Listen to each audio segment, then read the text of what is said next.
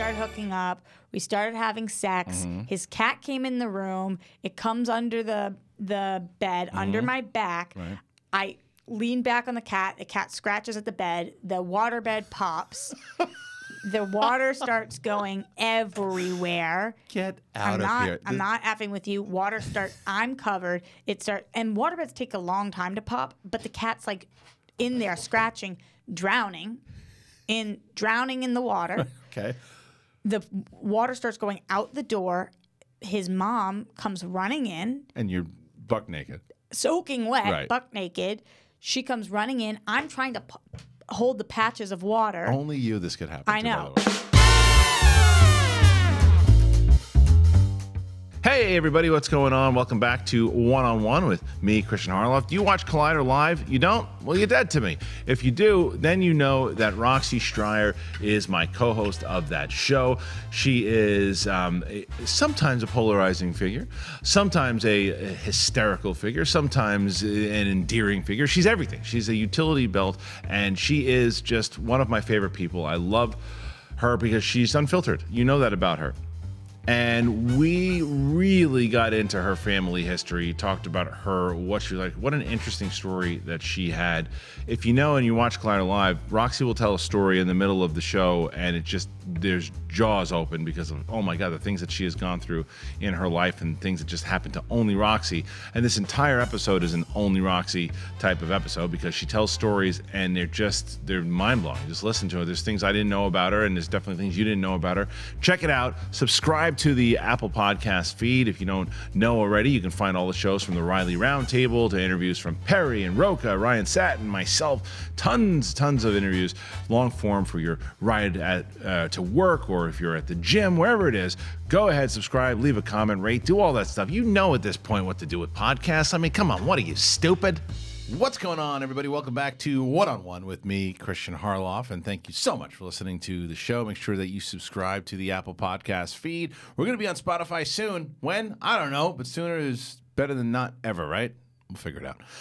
There are a lot of cool guests that we've had, will have, and it's not just me on this feed. I know that Riley does a lot of one-on-ones. You can get the Riley Roundtable. There's also John Roca does some interviews here. Perry Nemiroff does some. Ryan Satin does some. So you can get all of our one-on-one interviews that we do on this feed. So make sure you do that. If you want to watch us on the podcast feed, you can do that also. If you go over to the YouTube channel, Collider Podcast, subscribe over there. Leave comments if you want to see our lovely faces. But if you just like hearing our voices, then do it over on the audio side.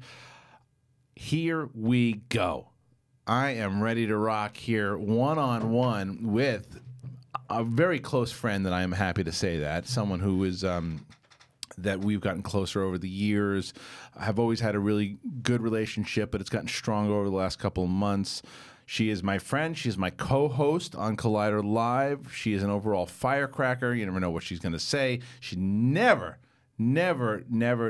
just doesn't ever take the gloves off. She's ready to rock. It's Roxy Striar. Hello, Roxy. What's a girl got to do to get an invite onto Kristian Harloff's One-on-One? You just did it. It's taken a long time, though. But not really. If you think about it, it's like you wait for the show to build. You just did it. You got to wait for the show to build. And then it's like now that people are actually listening to it and want to see that, now you bring in the heavy hitters. Oh, we built up to me. Built up to you. So You see what I everybody do? before. You see how I'm married, right? I'm a bit of bullshit. Oh, yeah. I mean, tell the truth. But it's lovely to have you here. You seem like you're in a good mood. Oh, gosh. One of those already. We're starting with it. I'm in an okay mood. Yeah? What kind of mood are you in today? Why just okay? I think it's just Traveling? it's like a waves. You know, you go Yeah. through emotional waves every Sure. day, ups and downs. So, you know, been better, been worse. Yeah, and I love that. And we'll talk about the better and the worst because that's why you're here today. Mm-hmm. We talked about how you had your ride. If you listen to Collider Live, Roxy had a ride with Brett to the airport where she learned about an hour and a half together. She learned a lot about him. Well, this is about an hour and a half. And I know some things about you. I don't know everything. Yeah, I'm interested to know what you do know about me and what you don't, because I feel like with you, I've picked up things over the years, but sometimes we don't expand on it because it's kind of we move forward and it's like, huh. I was thinking about that today, though, with myself. It's like, you guys just know this version of me. Like, to where, like, I was There's thinking. a whole different you? 100%. Like, where you're, what, 26, 27? 27. 27. And I was thinking of myself as 27. And I'm like, the 27-year-old me doing what I do here now, I don't know if I would have lasted. Really? Yeah, I mean, Because what? because I dated a lot, right? And like I think in this space too, I would have wound up like and gotten into a place to where it was like. I was always really honest with everybody though too. It was one of those things to where I was doing stand-up comedy. It would be like I'm dating someone or we're sleeping around, whatever. We'll call it what it is. It's one-on-one, right? Yeah. So, but I was always honest. Like people would ask, and I just think that I want to get myself into a thing to where it's like, oh, you were seeing this person, but now you're seeing this person. That always happened in the comedy scene. And if You don't think you would have looked very good, you mean? Probably not, because I was never really looking for a relationship, you know. And it's like, Which is fine. And you know, and especially, I'm so happy that I found my wife and that I have. I'm just a different. How old were you when you found her? 31. 31? Yeah, around 31, 32, around that area. But yeah, it was just like I'm just a totally different person completely. But that's not me. It's not me to do. That's going to happen though, where you're going to do the actual one-on-one with me. I'm getting info right now. Right ammo. now, and it's true. Well, at the end of this interview, I'm going to let you have a couple of shots. You have a couple of questions that you want to ask. Okay. But this is not about me. This is about you. And let's start about. So I know that you're a self-proclaimed masshole. What you call yourself? Born in Massachusetts. Born in Los Angeles. Born in Los Angeles. Cedar Sinai. Look at that. Kind of wild, right? You're an LA kid. So my wife, she was a New York kid, but lived in LA a lot. I lived here for 2 years. The first 2 years of my life, I was the only one I have an older brother, a younger sister, and I'm the only one who was born here. And they both were born back in Boston. So all same mom? All same mom, same dad. All same mom, same dad. Okay, so the reason I ask is your dad was a rock star, right? Yeah, totally. Yeah, so that's very. And now he's got the 20-something-year-old girlfriend, but right, at the time. Right, but the question is fair. A rock star could have 75 kids from 75 different women. So yeah, very true. Let's talk about your dad then, and so tell me. The first thing I know he was a rock star, but that's about as far as I know. Yeah, he's an interesting cat for sure. No shit. I always say. Amazing person to have in my life. As a dad, really weird. Yeah. It's been a really weird road. But as a guy, he's an awesome person. Okay. He grew up incredibly wealthy. Very, very wealthy. His dad owned more land and was one of the biggest real estate people east of the Mississippi. Oh, wow. Do people say that anymore? You just east of the Mississippi. It's east of Mississippi. There's definitely a different way that they measure that now. But he was in real estate, and so he cashed in early. Yeah. And so my dad had a pretty easy time with that growing up. Obviously, different issues, family issues and stuff, but money-wise, he was set. So he decided, I'm going to be in the rock and roll industry, and I can do that because I have something other people don't have, which is money. Right. And that's kind of what you need if you are that young, that big of a jerk, and need to be signing people, promoting things. That big of a jerk? What do you mean? So he's just like he was the number one. There was some magazine I saw, most eligible bachelor, and he was such a bachelor, seeing everybody, doing the whole. Not, he's a great guy, but I just mean wheeling and dealing. Yeah. Whatever you call that. He's a womanizer? Do people say that? No, like a little bit. No, he's definitely not a womanizer. Not a womanizer. And his dad really, really was. But he was a player. So player and womanizer are different. Yeah, I think it more was like I don't care at all about anything but business. Okay, so that I would categorize myself as that for a long time. So I understand. Yeah, I relate to that. It wasn't like just effing people over left and right that were women, but it kind of was just like it didn't matter. But he was upfront and honest, the same type of thing. Where it's like, look, I'm not looking for that. This is what I'm looking to do. I'm more focused on the goal, which is totally. I mean, when he was with Aerosmith, which I'm jumping the gun a little bit, but he was dating Joe Perry's sister for a while, and then like a bunch of different rock stars. It kind of all started catching up to him at some point because he was with all the rock stars and their sisters and their wives and their girlfriends and the scene. He was in the scene. He was in the scene. But how? So, what did he play guitar? No, my dad was a concert promoter and band manager. Oh, okay. I see. So he was not a rock star. He was on the business side of things. He was in the business, and that now explains a lot about you. Yeah. So that's who he rolled with, and that's what he was doing. I understand. Okay, so he was promoting all the tours. So, but he was in the life. Yeah, he was in the life. Hardcore in the life. All right, that says a lot. Now, so he gets involved in that because did he ever play music? Never once. Never once. Never sang, never played. But just loved the scene. Yeah. Just loved the scene. Got caught up in it all. And totally. so he managed Aerosmith. So he put back together Aerosmith after they broke up. In the 90s? He was managing Joe Perry, and then he put them in the 80s, put them back together because Steven Tyler and Joe Perry and a couple band members, I believe, had been all using for a while, and then they were clean, and they didn't want to half-heartedly get back together. They didn't want to announce it to anybody, so he owned a country club at the time called Glen Ellen. Yeah. And they all came and started rehearsing there, and they were secretly rehearsing and gearing up. So he gave them the place and the venue to kind of exactly. I see. And so then he started promoting them, Guns N' Roses, AC/DC. Wow. So give me some of the lists. So that's a pretty big list all in itself. He also promoted one of Muhammad Ali's last fights, got him out of retirement. Against who, Spinks? You remember? I do know, but I don't know. It's on a mantle somewhere. Okay, that's fair. But that's isn't that bad? I should know. Yeah, that's all right. But look, there's a lot. That's a lot. So did he ever get caught up? I mean, you said he got caught up in the scene, but any stuff. And then you're an open book, and you've talked about this stuff too. But what about drugs, alcohol? Yeah. Oh yeah. He got caught up in it all. Oh yeah, definitely. Yeah. He was really caught up in never heroin. Okay. Which is the thing that if you can avoid, it's the one to avoid. So a lot of his friends were caught up in it, but definitely cocaine. My mom and dad had a big problem with. He was using a lot, and she was smoking cigarettes. And I think they finally made a deal like no more cigarettes, no more blow. Oh wow! Which were they doing it while she was pregnant? No, she wasn't. She never was using coke. She didn't like it. Okay. Panicky. But she was smoking. Same with me, by the way. Yeah. Too panicky. But she was smoking not while she was pregnant. I think she did smoke a little weed while she was pregnant, which is why they say my siblings have little heads. I don't know if that's true or not. But. Right. Well, where did he meet your mom? So they met. He was running Glen Ellen Country Club back east, and she was the snack girl. Snack girl, really? Yeah, she was the snack girl. Wow, and you just. So won him over. So no, not at all. Okay. They started dating, and she was probably like 21, and he was probably 23 at the time, and he was already he had already promoted Muhammad Ali's last fight, brought him out of it. He was how old was he when he started getting into this? 20. He didn't go to college, or he went somewhere for really like a year. Street savvy, huh? Yeah, he was just really. And the thing is, and I always tell people this, he's amazing and he's brilliant with business, and he was so talented. Yeah. But he had money, and it's a different game when you can walk into Muhammad Ali with $250,000 in cash and say, "Here's why you should have a meeting with me," than when you don't. Right. So it was a and it doesn't hurt him if nothing happens. If nothing happens, it was an investment that he took a shot at and it didn't work. Exactly, because he still got the bank account. Because when people look at that and they're like, "Well, if he's doing that at 21," I'm like, "But he was bankrolled for a long time until he got completely cut off." But that's a different story. So they met. She was the snack bar person, and they were dating. And then my mom's father was the vice president of Marshall's, the department store.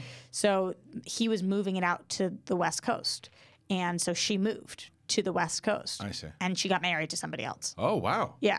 At 21. No, she was like 23 at that time. Oh, okay. And so they were dating. So she met your dad. She was dating. They were dating. Moved to California. Married someone else at 23. Who happened to be her cousin. Say what? I know. Wait, first cousin? It was her first cousin once removed. Very, very unclear to this day on what was going on in her mind and how that happened, but that's the story. Wow. He's at all of my family reunions. No kids? No, definitely not. Okay. They got married. People thought it was weird. I have a brother who's a third arm sticking out of his head. That would be amazing. Right. They got married, and then a couple years later, they got divorced. Okay. She was like, moved back east. Okay. Rekindled with my dad. Just found when they were where living, was he then? He was still in Massachusetts. Okay. She was in maybe New York, New Jersey. They started commuting back and forth to see each other. And then finally, after 2 years of doing that or a year of doing that, my mom looked at him and was like, "Propose or I'm done." Yeah. And he was like, "Yeah, okay, I'm not going to lose you, so let's get married." So he did. He was in. Yeah, so they were probably around 27 at the time. All right, 27. 27, 29. Well, if he was 29, she's 27, 2 years apart. your brother is firstborn. Yeah, so he's 2 years older than me. Okay, so so at what point? How long before they wait to have kids?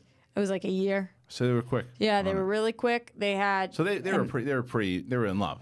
Super effing in love, and like my mom and dad were crazy. Yeah. Like my dad still is. They're crazy. You know that kind of love where like throwing, fighting, passion. Like it was not. I did not grow up with your parents. It was not like, oh, I wonder if mom and dad love each other. Like they were.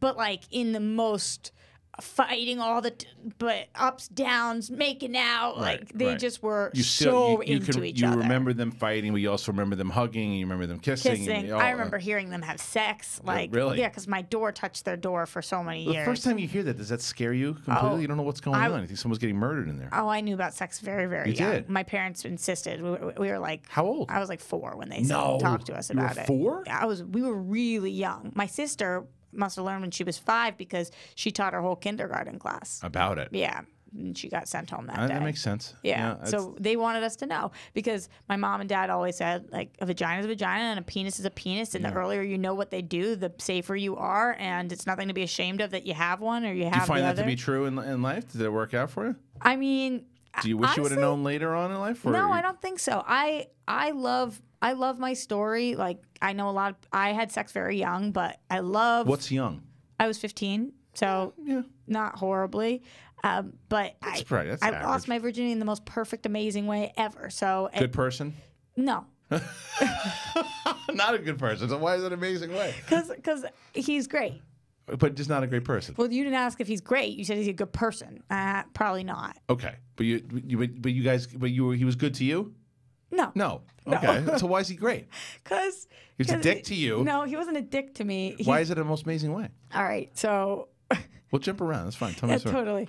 I grew up in Newton, Massachusetts, which is closer to Boston, and we used to summer in Plymouth, Massachusetts, where it's right before the Cape.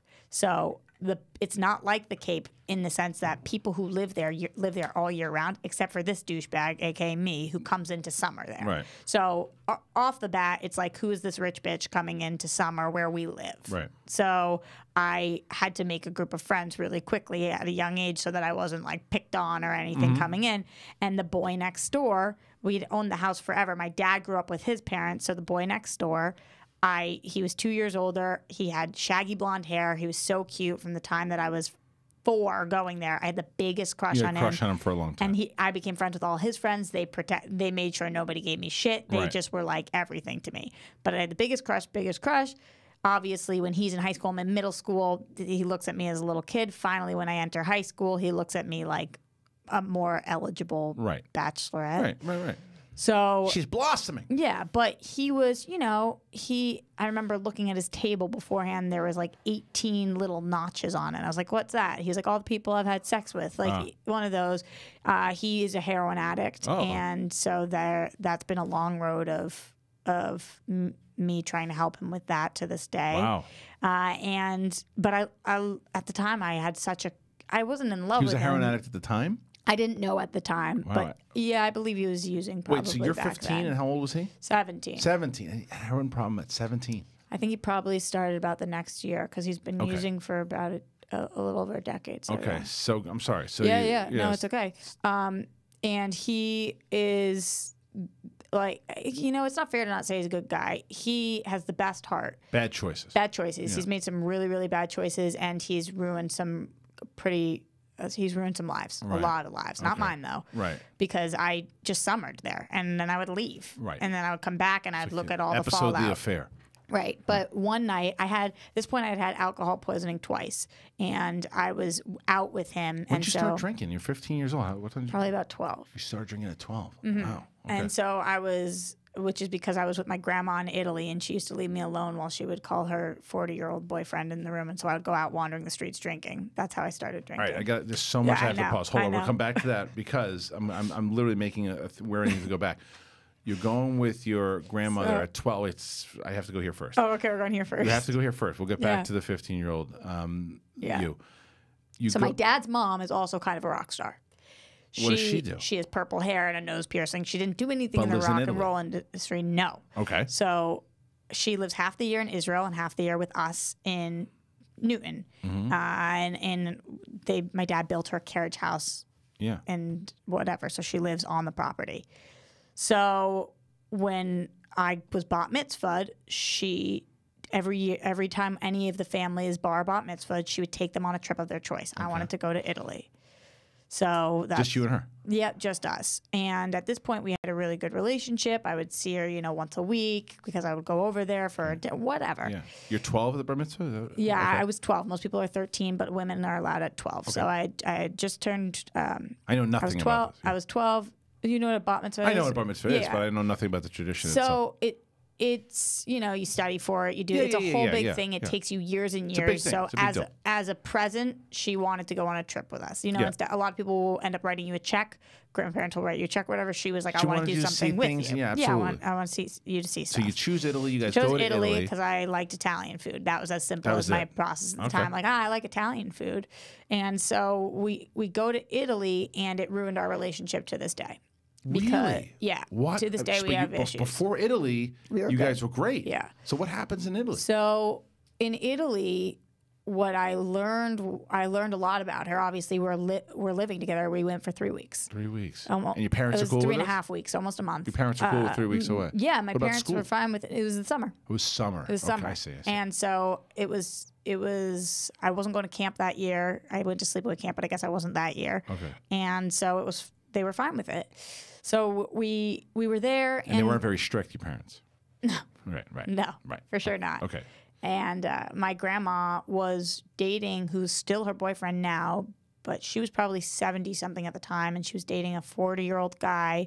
Wait, she was 70-something at the time when you went? Yes. So how old is she? She's still alive now? She's 80, in her late 80s. So I keep forgetting how young you are. Yeah, I'm 27. I keep forgetting how young you are. Yeah. So she was in her early 70s, and she was dating this guy who was 40, who lived in Israel, but she didn't want him to know that I was her granddaughter because that would age her, right? And she was nervous if I was in the room when they were on the phone that I would say something. So she would talk to him for like 3 hours a night, and she would kick me out of the room. Yeah. And I'm 12, and I'm in Italy, and I'm by myself. Yeah. So we were like in this bus group, and I made friends with these 16-year-old girls. And so I lied and told them that I was 16 as well, which I'm sure they didn't believe me because I looked like a 12-year-old. And I was one of those 12-year-olds who looked like a 10-year-old. Like it was not like, ooh, this girl could pass. I was flat-chested. I was chubby. I had bangs straight up. Like it was not a 16-year-old looking kid. But I think they thought it was funny. So we would go out while my grandma would talk to him for a couple hours, and we would just get hammered. That was the first time you drank ever in your life? Yeah, maybe I tried. My parents didn't drink. Neither of my parents drank. Oh wow! So this is you. I mean, you matured on this trip. Yeah, like for 12 sure. years old, you're going out drinking with these 16-year-old kids in Italy. But then also because my grandma was 70 and had already been everywhere because she traveled the whole world, she didn't want to go anywhere. So if I was like, I want to go see Pisa, she would say, go ahead. What's the point? But I couldn't go. But she wouldn't come with me. So I was just off for 3 weeks by myself, essentially. What's the point of her taking you? I still to this day am a little unclear about it, and at some point we'll have a conversation about it. I'm sure I was a brat to her and a bitch about it because I was a brat at that age, for sure. And like life had to hit me really hard for me to not be anymore. Is this the grandmother that talks about your hair? No. Okay, that one I have a great relationship with. Okay. This one still lives back east. I see. And yeah, demoed our relationship because I was like, she took me at that time, those 3,000 miles from home to be in this country. She will not leave the hotel room. I'm not even allowed in the hotel room a lot of times. I'm in the city by myself, wandering around like and you're lucky that nothing happened to me. Yeah, like danger wise, if no one's really watching you, and you're 12 years old, you're getting hammered. Who knows where you would have wound up? Totally and completely. Where did you wind up? All over, but honestly, I was so young, and so like a couple drinks would really do me in. Yeah. I don't know, Kristian. I know that at one point I was with this guy who was a flame eater, like a whatever with knives and flames. And I trained with him for like 12 hours one day. Right. I don't know, like on how to put flame down my mouth. That was like one of my days. It's like a strange Netflix series. Yeah, it was really weird. Yeah. And it was, in the end, I'm so grateful for the trip because I got to see something that most people don't ever get to see in their lifetime. Sure. And it was so wonderful. And I did have a blast. But like when I came home, I was straight up I was withdrawn because I came home and I was like, I was drinking for 3.5 weeks straight. And so I was like, And so you're 12 years old now, drinking I was like probably 13 when I got home, drinking like, a 20-year-old. And yeah, like you said, it ruins your relationship. That's resentment for sure. I definitely resented her for a really long time. I can understand why. And I don't now, but it still is strange. It's still, and actually she's one of my only relatives that does listen to some of our shows. Yeah. Like she loves me and does try to support me in every way she can. She just is, she's been alone for a very long time. She is set in her own ways. And if she didn't want to do something, same as my dad, she's not doing it. See, I can understand that, but if it didn't come down to the, hey, I'm buying you this trip because of your bar mitzvah so I could go with you and hang out with you, but I'm not going to. But I'm not going. You go and become a woman at 12. I don't love it. Yeah. I don't love it. Same. Yeah. Same. And that's all I can say about that. But sometimes life hands you things, and that's that. Right. Okay, so that's a lot of context. So then now we flash back. Now we fast forward to 15-year-old you. You got this kid who's about to go into this horrible journey in his life. Yes. But you are drinking already. So the point was that I had alcohol poisoning twice by this point. Got so it. my parents gave me a curfew because they thought that, you're going to wind up dead in an alley. Yes. Yeah. And they loved me more than anything. They were not capable of being strict. It was not, they didn't have a bone in their body that could do that. They probably felt like hypocrites. Yeah. And so they just were like, she's going to do what she's going to do. We're going to try to keep her as safe as we can. We're going to give her a 1 a.m. curfew. Okay? So at 15, I had a 1 that's pretty good. Yeah. At 15, I had a 1 a.m. curfew. And they know I'm out with these people who are drinking and partying, and they're okay with me doing that. They don't want me to get in the car with drunk people, but for the most part, they're okay with it. So I have to call them by 11 to say I'm alive and be home by 1. So I'm out with the guy and his friends, and we're drinking, and we're on our way home. And I don't know if you were the same way. I'm 100% guessing that you weren't, but a lot of women are like this, and maybe people. I knew I was going to lose my virginity that night. Oh. Like, I had planned for it, prepped for it. You knew it was going to happen that night with this guy. He doesn't know. Right. But I knew because I was like, okay, I'm ready. I'm doing this. I had just turned 15. I'd been waiting for my 15th birthday because I didn't want to lose my virginity at 14. This is way after the basement story. Yeah, way after the basement story. And so I knew. And so I was like, okay, it's probably going to take like, I don't know, a couple minutes. So I called my parents at 11, said I'll be home even before 1. I'll see you guys before then. Okay. I partied a little longer, and then probably at midnight, the guy and I go back to his place. Mm-hmm. And he lives next door, right? And he lives next door to me. So I'm like, all right. You're right so there. I'm going to be right there. So we go back to his place, and like any good 15-year-old at the time, I was like, oh, it would be so awkward if my phone rang during sex. So I have to turn it off. Like, it would just be too awkward. I don't know. Right. So I turned it off. Why not vibrate? I don't know. Okay. No idea. Just I thought that that I'd be embarrassed, which probably is a sign that you're not ready to have sex if something going off would... If it's that plan, too. Yeah. So we're listening to music. We're hanging out. I still don't know if he knows. He has a waterbed, by the way, which comes into play. And then, like, I don't know, we had a couple more beers. I just lost track of time. Yeah. I don't know what to say. We lost track of time. We started hooking up. We started having sex. Mm-hmm. His cat came in the room. It comes under the bed, under my back. Right.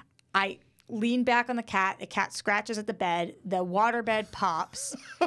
The water starts going everywhere. Get out of here. I'm not effing with you. I'm covered. And waterbeds take a long time to pop, but the cat's like in there scratching, drowning in the water. Okay. The water starts going out the door. His mom comes running in. And you're buck naked. Soaking wet, buck naked. She comes running in. I'm trying to hold the patches of water. Only you this could happen I know. To, by the way. It's like an absolute disaster. I've known her since I was 2. She's like trying to help me. I'm like, no, it's so embarrassing. My phone being embarrassing. This is the most embarrassing ever. It just was an absolute nightmare. And it sounds like a Fairley Brothers finally, movie. After like cleaning up and all this stuff, I mean, but it was amazing. Yeah, because it's a great story. Right. So the cat okay? Yeah, the cat lived. Okay. And then after all of this, I'm like, okay, I'm like toweling off my hair, and then I turn my phone on, and it's 4 a.m. And I'm like, and I have like as many voicemails as at the time you could have. Sure. And I'm like, oh my God. So I grab my clothes. I run home, the one house to home over. Right. I'm soaking wet. And there's a cop at my door. Right. And I knock the door, and my parents get the door, and there's the cop there. And I was like, and they're like, is this your daughter? Like, yeah. Cop leaves. I think it was just my mom actually who's down there. I think my dad stayed upstairs because he was so annoyed. Because he was always like, she's fine. Right. She's fine. She's just a bitch. Like, it's fine. Just let her. And so my mom was so nervous, and she looks and said, why are you soaking wet? Cop leaves. And I said, because I swam home. So you didn't have that kind of relationship where you would tell your mom, who are you more close with, your mom or your dad? I was really close. I was very close with both, but I was a really bitchy kid. Okay. And bitchy kids hate their moms. Yeah. It just kind of is what happens at teenage bitchy kids. Like my dad, I felt like he saw me, he understood me more. Right. My mom was always breathing down my neck or whatever it was, but really she was just slightly stricter. Right. Which was still very not strict, and I thought I was a little adult. Right. I thought that I was a total adult. And so no, I said to her, I swam home, which obviously makes no effing sense. Because what the hell am I talking about? Where are you swimming from? And she was like, I mean, it was on the ocean, but where are you coming from? Right. And so I just was like, she was like, go to bed. And it was rough. But anyway, he ended up being a nice person to me, not really nice to other people. Right. Definitely like has his fair share. Is that the only time? Is that the only time with that guy? No. We ended up sleeping together for years. For years? Every summer I would go back. Oh, was it? Yeah. But you really, I mean, I guess unbelievable in bed. Really? Unbelievable. So, well, I guess so. If it was that many times and that many years, but it's unbelievable. But when you have that first experience to where obviously you guys don't finish because the cat's gonna die. But that's what girl finishes on their first experience? Right. But that's what I mean. Though, do you go? So then, because that first experience happens, now you're going through high school or not high school? Yeah, high school. You're going through high school. Yeah, high school. And is this guy the continued? Like, I'm gonna go back to this guy because I don't trust anybody else yet. No, not at all. Right. I was very much so at the time. I loved this guy at my high school. Like I always just viewed him as the boy next door with like the shaggy hair, and he was just a sweet kid that it was never gonna. He was a warm up. Yeah. But he did not view me that way. Okay. He liked you a lot. Yeah, I think he thought that I was like the one. Maybe. Wow. Maybe because here I am. I come in for the summer. I like help his life. I change things. I get him clean. Get you away from the normal, the hustle and bustle. And then I leave. Yeah. And every time I leave, it went to crap. And then I come back and I fix it all and I do everything. Right. And like So have you always? I feel like you've always been a fixer. For sure. Yeah. And does that come from the family life too? I think so. I mean, my dad's the same way. Growing up, we had people ending up on my doorstep, and he'd fix it. He'd be the fixer. Yeah. So he'd fix it. What's going on with your brother and your sister at the time when you're doing all this stuff at 15? They hated me. They hated you. Yeah, they hated me. Were they the good kids and you were kind of the problem child? I got wild child. I graduated with a 4.1 GPA. So it was very challenging for my parents to not, they couldn't say you need to get it together because you're not doing well. Because you weren't fucking up in school. I crushed it. Yeah. And my brother had like maybe a 2 point something. Like he was not doing well in school. We'd never touched alcohol all day, but he was not doing well in school and he would sit and play video games all day. Mm-hmm. So he like really resented that I was hooking up with people because he told everybody I was a lesbian and he tried to like combat. Why? Why? Because he was trying to protect you? No, he didn't want me hooking up with any more guys. Well, because he was trying to protect you. No, because he was embarrassed. Oh. He was embarrassed. Right. Right. Like, were you pretty promiscuous in high school? No, definitely not.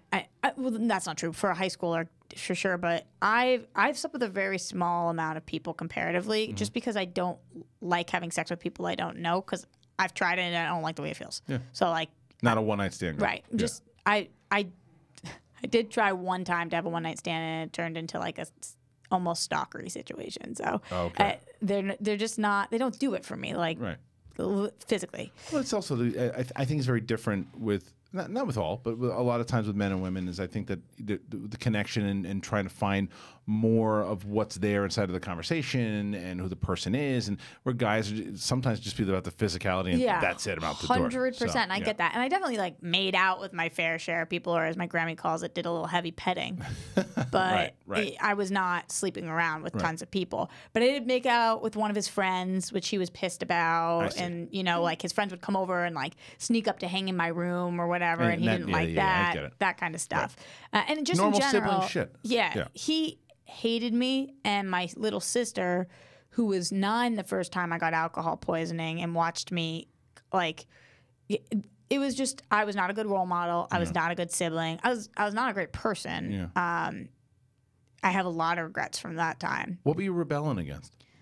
What was it? You know, I had a lot of stuff happen to me when I was younger that I just was not capable of coming to grips with. Like what? And I guess I don't fully even know the extent of things, but you know, like personal things that had happened to me. Abuse stuff? Yeah. Okay. Like family stuff? No. Okay. No. Just from outside. Yeah, and I was pissed. Okay. And sad all the time. Well, that'll do it. A lot of. I mean, look, man. How old were you? 14. You're 14 when it happened. It was someone that you friends of family or something along those lines. Kind of. Yeah. So just acquaintances. Yeah. You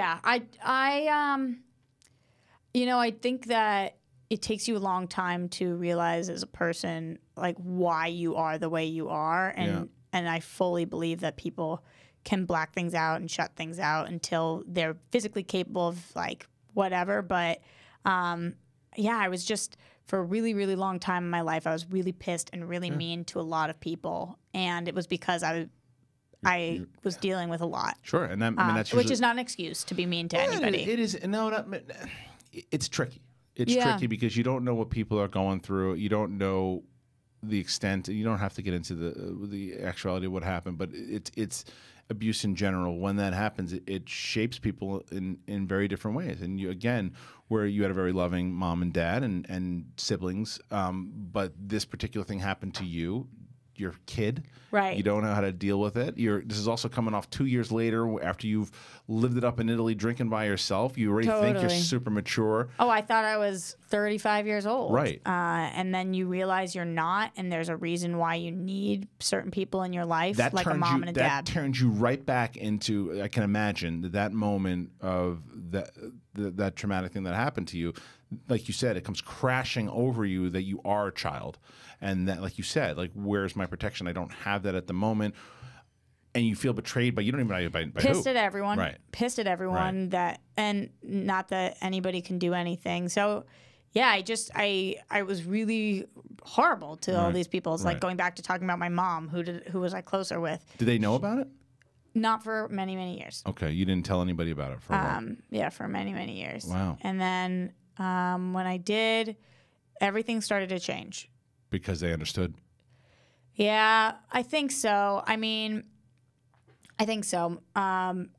You never really know why. Like, I'm not somebody who talks about things that I talk about some things I've been through. Like, a lot of people know that my mom passed away. Right. And if you didn't know that from this conversation, that's why I keep referring to her in that tense. Yeah, and I was going to ask you, but and so, you know, I talk about a lot of things that happened, but I think that there's times where you feel urged to do something, and I just haven't been ready yet to talk about this, you know? And I'm still not, and that's okay. And one day I think I probably will be. Right. But until then, it was like a few years later, I talked to my parents about it, and they were shocked. Right. Because they knew the person. It wasn't because of that. It was because of the timeline of things. It all added up for them. So like, it's, why they were shocked because of how non-shocking it was. They were shocked that they hadn't seen what had happened. And the rebellious nature kind of came into play, like a light bulb, almost like, oh, that's why. That's why all that happened. I'm not a parent, but you are, and I think you can only imagine, like, if something happened and you were just so unaware, that would be you question yourself. Yeah. And so it just changed our dynamic a lot as a family. And at that point, because I was willing to say something, I was treated more as an adult because I think they viewed me that way. And you were, what, 17 or so when you told them? Yeah.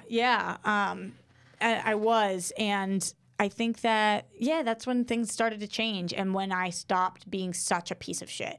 Because I don't think it's fair to call yourself that. Well, I don't think it's fair. It's not fair because it is fair, Kristian, because no matter what your circumstances are, you don't have to treat your loved ones like crap. And I really did. And I really. You were a hurt, confused child that was betrayed. You like you said before about your friend with the heroin. He made poor choices. Does that mean he's a piece of shit? I don't know what else he did in his life. To me, that's. Right. I know you, and even maybe I didn't know you back then. The core of who you are is not a piece of shit. You probably made horrible choices. If I probably would have known you, I'd probably say she's a dick. Yeah, she's a dick. She's a dick. Exactly. But I think there's a difference between piece of shit and dick. There's you're right. So I was a dick. Yeah, and, you're a dick. And my biggest regret in life, and I always talk about this, is my two siblings are my best friends now. My brother and my sister are my two best friends. And that patched up also when they found out? Well, partially, but what I was going to say was that my mom never got to see that because she passed before I was fully who I am now. And you guys were still at ends by the time when she passed? Yeah. My brother and I were barely speaking because of another situation that had happened between the two of us. But my sister, she still was traumatized by what I had put her through. Yeah. It just was, I can't believe she did not get to see what was going to happen. But I've talked to some of her closest friends about it, and they all say she knew that it would be okay. Eventually, which I have to believe, because otherwise how do you wake up in the morning? Right. You know? Well, let me say, so spiritually, we've had a couple conversations on Collider Live, what your spiritual kind of beliefs are too. But do you think your mom knows? I don't know. She definitely believed that she would know, which I liked because I think that really helped her with her journey. My dad's a hardcore atheist. He grew up Orthodox Jew and really raged against the machine there. So I kind of grew up with both sides. I've never believed in God or anything, but I believe something. So you're more agnostic. Yeah, I believe something. I don't know if she knows, but I know, and she's in me somehow. Right. So so there's that feeling for sure. Like when you go. So for those who don't know, how long ago did your mom pass? My mom passed. It's going to be 8 years this August. Okay. So 7.5 years ago, and that means that I had just turned 20. I was just going to say you're 20 years old, and so I just turned 20. So when she passed? Yeah, and so she stopped being able to speak or communicate months before that. What happened exactly for people who don't know? So when I was 16, my mom was diagnosed with brain cancer. Right. She had a stage 4 glio, and that is like to anybody who's listening who has one or know somebody with one, they've made such advancements since then. So don't take this now what it was, but at the time, that just was what it was. Right. Like, there was no... It was say your goodbyes. Yeah. And they gave her 6 months. She lived 3.5 years, which was really amazing. She was quite the fighter. She's from New Jersey, so most Jersey kids are. Yep. And Tom Dagnino, Mike Citizen. Those are two guys I always think of Jersey. They're big fighters. Huge fighter. And she had actually gone through a lot similar to me, but a lot worse in her life than I had. And she was just scrappy and a fighter. And she was really sick for a really long time. And a lot of people did not know at first. We kept it in the family for quite a bit. And it didn't come out for years, for a year maybe. And then once it came out, it did. And there's a quick deterioration in that. How's your dad? Because your dad and your mom were like super-in-law. How does he handle it? How does it change him? They were together so they were married for probably 22 years at that point. And gosh, I mean, my dad will never be the same. Yeah. Definitely. How could you be? But he's dated his fair share of 18 to 27-year-olds since then. But I mean, but both faithful during the marriage. 100%. Yeah. So they're just love of their lives. Yeah, I couldn't imagine. So it's like a devastating thing there too. But I'm thinking of the kids also because again, as a dad, the first thing I think of. My sister was 14. sister's 14, your brother's 18. He's right, 2 years older than you. Yeah. So you're 16 years old, and you're already going. Oh, my sister was 11 when my mom was diagnosed. 11, so 11, 13, and 15. That's the ages of the kids at the time. When she was diagnosed, I was 16. Sky was 11, and Jet was 18. I see. And he was in college. I see. In Oregon. Okay. So you're already going through some shit at 16 years old. Yeah. Or 15, and then so when your parents tell you, I mean, is that just your whole world's got to go upside down? What actually happened was it was kind of wild. So my mom was a absolute hypochondriac, and we grew up with her driving herself to the emergency room all the time. Okay. All of the time, because she kept always saying, "There's something wrong. There's something wrong." So my dad, my sister, and I were at basketball practice because I was coaching younger kids, and my dad was coaching my sister's team, and we split a court. And my dad got a call during basketball practice, and he turned to Sky and I and said, "I got to go to Newton Wellesley. You guys meet me there afterwards." And so at this time, I couldn't even drive, so we had somebody drop us off there. My sister went home. I went to Newton Wellesley, and they saw that she had a brain tumor, but they were like, "It's definitely non-cancerous. Don't worry. Oh, wow. It will be fine." But she was like, "I knew something was wrong. I knew it. Right. It'd been growing for 20 years, and then sure enough, it wasn't. It was cancerous, and it was not fine." And so I mean, and it just that's your whole world.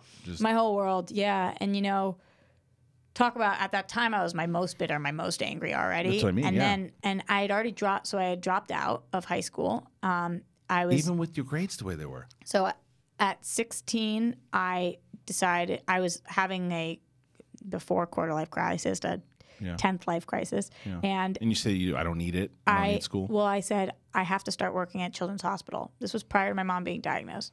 And my parents I went to them and I said that, and they said, "What?" And I said, "School's stupid. There's kids that need help. I can help them. I can't do this anymore. Why am I learning about math?" I had already placed out of math. I had already I had already taken enough courses at that point that I would be able. Right. And I was like, I have to do something with my life. I'm going insane. And they looked at me and they said, "Okay, okay." And so they were like, "Take enough classes that you could graduate if you still want to." So I went early in the morning. And these teachers, public school, by the way, worked around my schedule. So I went in and I took 2 classes by 8 a.m. and then I went to the hospital and worked there until 5 or whatever. So at the time I was already figuring myself out, and you did drop out. That's what I did. I took those 2. And so you did it for all of my whole junior year. And so that was then in December. I was already doing that. My mom was then diagnosed. Right. So I'm already the weird kid people are looking at, what's this girl's deal? She has great grades. She was one of the cooler kids, and now she's leaving. You weren't bullied or anything? No, when I was a kid, yeah, but not in high school. No, I was cute enough, and I had friends, and I partied, and there was nothing. I played sports. So socially, it was fine. Grades were fine. You were just battling with a lot of shit. Yeah, and at this point, my parents still had no idea what was going on with me, and they were just trying to figure out how can we make this girl not so miserable. I was having horrible panic attacks all day, screaming traumas, and they would be like, what can we do? And so that was my solution. You were just screaming for help, is what you were doing. Desperately. And then you do. So you work in the hospital. Your my mom got diagnosed, and I doubled down on being a dick. I was just going to ask you. I was going to say, did that change you into the better? No, so I doubled down. To the other side? I doubled down so hard. How so? I was just, drinking in the mornings. Wow.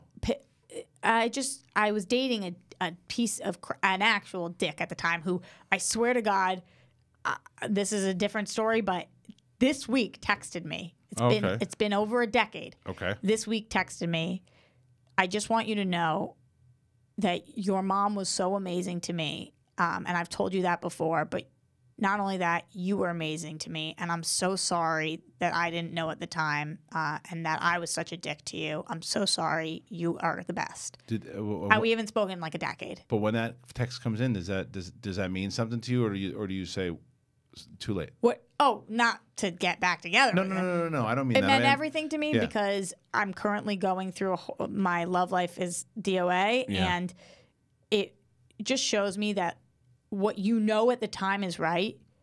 My gut has never been wrong. And I know that just made me, at that time I was like, why can't he see? I was a kid, but I was like, what? I'm amazing. Why doesn't he? And so when you say he was a dick, like what was he doing? He was cheating on me with my best friends. In high school? In high school. Okay. And like, you know, he was smoking cigarettes. My mom had quit. And so then he started getting her to smoke again. Your mom? Yeah. Okay. And so she started smoking again, which was like, he just was a bad influence. Right. He had a really bad family life, so he was living with me. He was staying over, and just like he was at the time, he was pushing oxys, so he was feeding me oxys. Okay. I didn't even know what they were. So like, he was bad. Yeah. Bad to the bone. Bad influence. Getting robbed. And how long did you date? Shoving people in lockers. He was robbing people? No, getting robbed because he was like dealing in wheel. Oh, like, I see. And I'm sure robbing people too. He was doing it all. He wasn't a good guy. No, definitely not then. And now I'm sure he's fine. But whatever. But back then, no, it was not good. It was really bad. But he was a year older, so then the next year he left. We stayed kind of hooking up sometimes for years. Right. I kind of hooked up with 3 different people for 7 years. Right. Like just recycled, right. That was it. You always needed to be with somebody, but it was okay if it was somebody one of the 3. Yep, totally. I see what you're saying. Totally. Although one of them was an amazing human being. Okay. But neither of the first 2. Neither of the first 2. But you kind of gravitate towards not. Yeah. So I remember, though, I was in my senior year, and I was the biggest dick that I had been, and my mom and I got into a screaming match at 1 a.m. in the dead of winter in the snow. After her biopsy, she couldn't walk the same, so she was limping, following me, and I was screaming in the street, "I fucking hate you!" Just screaming at her. The cops were called on us, and I think I was drunk, and she was not in her right mind. She had a brain tumor. She had hit me a couple of times, and we were close fist. Like slapped. One time she punched me. Yeah, but she was not okay. She had a massive 100%. You know. But I resented her a lot for things, and you didn't get it. I didn't get it, and so we finally, after the police left or whatever, I went to sleep that night, and I woke up the next morning. My dad said, "Get up," and I said, "What are we doing?" And he said, "We're going to feed the ducks," which is something we did when I was a little kid. And I'll never, ever forget, he took me to feed the ducks, and he looked at me. We were quiet the whole ride there. It was like 25 minutes away. We get there. We get out. We're feeding them, saying nothing. We're about to leave, and he looks at me and says, "If you don't change, you're never going to forgive yourself. And you don't have time." Right. So you have to change, because you'll never be able to live with yourself. But that got you, because your dad was, he was. And instead of being a dick for once and being like, "You don't know," I just I heard it. Yeah. And I thought about it, and I think it was the first time I realized we were going to actually lose her, because I always that makes so much sense, because you were in such denial. 100%, and I was like, I don't know when, but we're going to lose her. Right. And so. Yeah, everything changed for me after that. It was that one conversation, and with the ducks. Yeah. And I asked him last year, "Dad, do you remember?" Because all of a sudden I realized he probably has no idea. Right. And for all the weird parenting moves he's done, that was like on. That was the one. That was the one. Yeah. I was like, I wonder if he even knows. And he said, "I don't remember that." Wow. Yeah, I don't remember that. Because what's so great about that, though, is that to him it's just like instinct. He'll just let you know it's just a normal day. Like, hey, get your shit together. Yeah, this is but to me it changed my whole life. Right. My whole life, and not just with my mom. I just was like, I hate who I am. And you turned it around. And if I don't change, I'm gonna hate myself forever. Yeah, and I turned it around, and I started dating this great guy. Okay, one of the 3. Yeah, the third one of the 3. Third good one. Okay. Who changed my life, and he was so amazing. And to this day, I actually just saw him for Thanksgiving, and he's the best. Yeah. I love him. He changed my whole world. Not in that kind of way. Him? We were together, on and off for like 7 years. He came and visited me, and then college, and then afterwards. But he lived in New York, and finally we called it quits, and we were like, neither of us are ever moving. Yeah. We can't do this long distance. Neither of us are going to move. Right. But it was amicable. Yeah, and he's still a good friend of mine, and he wasn't the right person for me in the end. But he was the right person for you as a friend. I needed him. Yes. And he really did. Like, he changed my life.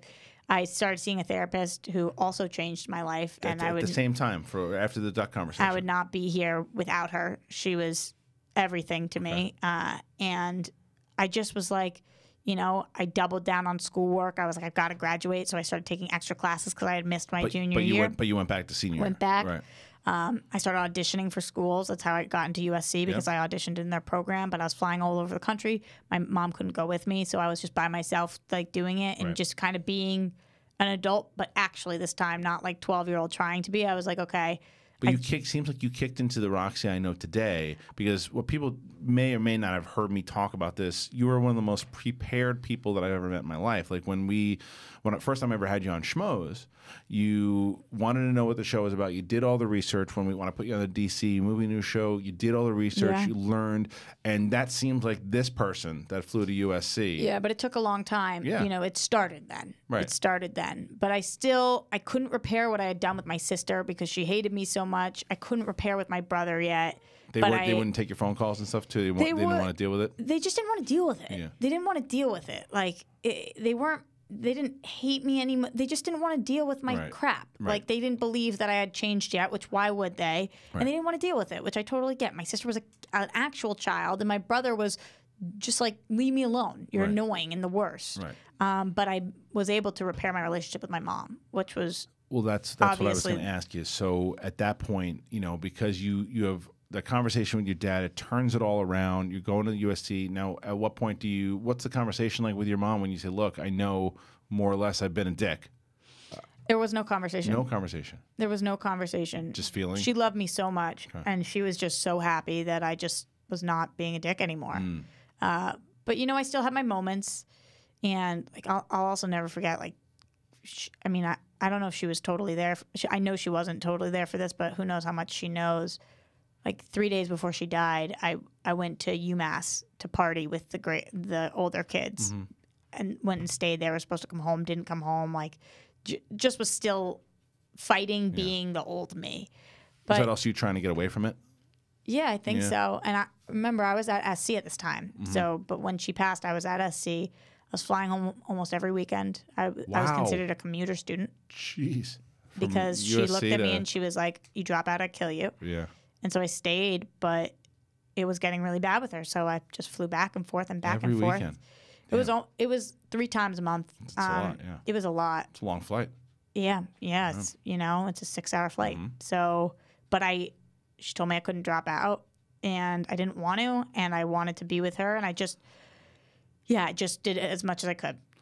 So, all right. So then as it gets closer to, you know, when your mom passes, are you guys expecting that it was coming? It was, like you said, it just happens fast. So she lost her ability to speak, and then it's like that, you know. So until then, she was pretty good at faking it. Like, she had all these things. Like, she'd be like, "Oh, that's my favorite song," and it's like, "No, it's not." Or, "That's my favorite color." No, it's not. You know, she like lost who she was. But then when she lost her ability to speak, and then move, we would carry her everywhere we were going, outside, indoor, whatever. Like, it physically very, very demanding and exhausting. And yeah, it happened really fast. And then I remember the last time she ever spoke, it was my birthday, which was July 13th. And that was the last time. Yeah. Wow. And because all day, I don't know why it was so important to my sister and I, but all day we were like, we're going to get her to say, happy birthday, I love you. Just like we needed to. Yeah. I don't know. And so makes sense. But like a little, you know, like a kid who's learning to speak would be like, can you whatever. And finally, after like 12 hours of us being there, she looked up and she said, happy birthday, I love you. And she never spoke again. I'll tell you though, same thing I told John Roca when he shared his experience with his dad. That right there, that moment, like, you always have that. I'll always have that. You will always have that. That is such a, when you can talk about all those memories to where you said, like, you know, I felt like I was being a dick, but it's because you turned that moment around. And because you have that now. I know. And you could tell how hard she was fighting to do it, because she knew we wanted something, but she couldn't figure it out. And then finally at the end when she did, Yeah, and then it was 2 weeks, 3 weeks almost later that she passed. But I'll tell you, though, the thing is that, I mean, again, what do I know just from hearing the stories? What you said to me that is a key element is that it was you and your sister all day, right? Yeah. And your mom saw that. Your mom saw that it was you and your sister together. She did. I don't know. At that point, my sister and I were on the mend. We were not good. Like now, I talk to her 14,000 times a day. Like, but what I mean is, it's the memory. Your mom, though, she saw that we were okay. She saw it. She saw you guys together and trying to work together. So I mean, so. But now, for sure. Now you have these moments that like you said, there were a couple moments that between the diagnosis and because of the thing that happened to you, and also with your grandmother, that these 3 moments turned you more into a dick. But after your mom passes, and you're already in this mode where you're on the mend of becoming a different person, does the anger seep back in, or do you keep going forward? Both. It wasn't anger anymore. I was just not a full human being anymore. Like, this is when I've talked about it on Collider a few times. Like, I've just blacked out a lot of it. Mm-hmm. I was really, really depressed. I was in school still. I had to finish. I was working full time too. And 3 days after my mom passed, I was back in LA for class. So right. Do people know? I told pretty much no one. My roommates knew. Right. Not even all of my roommates knew. And they had known she'd been sick. I don't think anybody else realized my mom was going to die because I had been so not as open with low key about, everybody. I don't mean this to sound insulting at all, but everybody's got a parent with cancer, and 90% of them make it. So it's like when you hear that somebody's parent has cancer, it's not the same thing that it used to be 40 years ago, where it's like, when you hear somebody's parent has breast cancer, you think, oh my God, that's horrible. What you're going through is horrible. But you're never thinking they're going to die, So when I said my parent has cancer, people weren't thinking she's going to die. They were just... You think so, though? I mean, I think sometimes with cancer, it's like, every time I hear that, I just want to know right away, like, what kind? Is it terminal? Like, what's happening? As an adult, yes. But I'm saying as a 16-year-old, everybody had an uncle Right. And again, I'm so sorry if I offended anybody. I don't mean it like that at all. All cancer is horrible, and I'm the first person to say fuck cancer. I know what you're when you're a kid, you're a little more naive to it because you still have that immortality. It's so different. Like, brain cancer is the worst of the worst. Right. And people think of cancer as cancer. You don't think of it as, you think of this thing that I thought of it at the time, at least, as because I had lived through 7 people surviving cancer. Right. So it's like this thing that people fight, and it's miserable, and it changes them, and it's horrible, but they make it. Right. I know what you're saying now. Yeah, for sure. And I think but at the time, though, the guys in New York, the one that you really like, or the one who's the good guy. Yeah. Are you confiding in him? So he lived when, you mean after she passed? After she passed. Yeah. Yeah. Because he knew her. Right, that's what I meant. So well, and she loved him. Yeah. It was really, really hard for me to ever be with anybody again that never met her, because it feels like, how could you ever know me if you didn't know her? Right. But you have to try. But yeah, I leaned on him a lot, and he was a rock. So there's so much in there already within this time that we talked that I've learned about shaping who I'm looking at here today.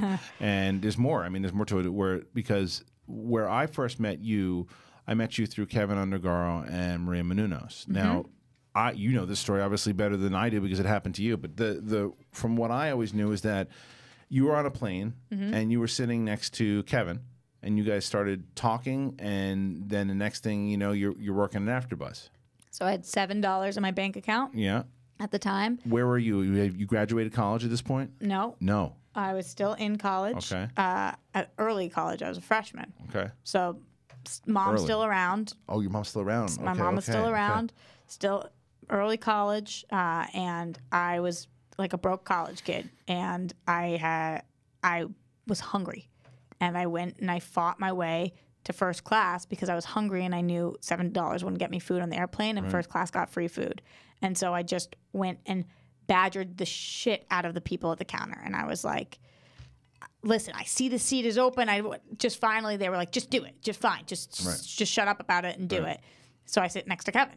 Wow. And so I that's the only time I was in first class. Like, and that was that. So I turned to him. He has a whole camera crew walking by him. I'm like, oh my God, who is this guy? I'm out here to be an actress. We talk. He ends up auditioning me for AfterBuzz as their first host. But don't bury the lead there, because that's a long. It's because you're going from where, to Boston? Yeah, Boston, LA. 6 hours. It's a 6-hour flight. So it's not just like a hello conversation. We watched a couple hours of Family Guy together. Okay. And you start talking with him. You bring up. I said, who was that? Like the crew that walked by. He talked to me about how he was filming his movie Adventures of Serial Buddies at the time, and then he just started talking to me about his partner Maria Menounos, who I had no idea who that was. Oh, you didn't? Okay. Which is shocking because every person and their mother in Boston knows who that is. Right. But I was not that girl. I didn't grow up. No, I didn't. No, it doesn't seem like it at all. You weren't. You kind of fell into this business. Yeah, I knew rock and roll, and like I knew my favorite performances, and I had seen so many movies and TV shows. But like the entertainment side of it all, I didn't know Extra Access E. Like I didn't read People or any of those. That just wasn't me growing up, and so. Yeah, he starts talking to me, and he was like, I know you're out here to be an actress, but we're possibly starting this company. Maybe you should come by. And I was like, we were talking about, I wanted to audition for The Real World. Yeah. And he was like, I'll help you with your audition video. And so I was like, yeah, okay, then I'll come by. Now, when you hear it too, because I mean, I know Kevin, he's 100% legit, but you're talking to this guy on a plane. Do you think that this could be bullshit at all? Oh, of course. I can't Google anything because I'm on the plane, and he's named a name I didn't know. Right. So I was like, who is this? Whatever, but he'll help me with my Real World audition, so fine. Right. So you believe it, obviously. Then you do Google him. Are you on the way?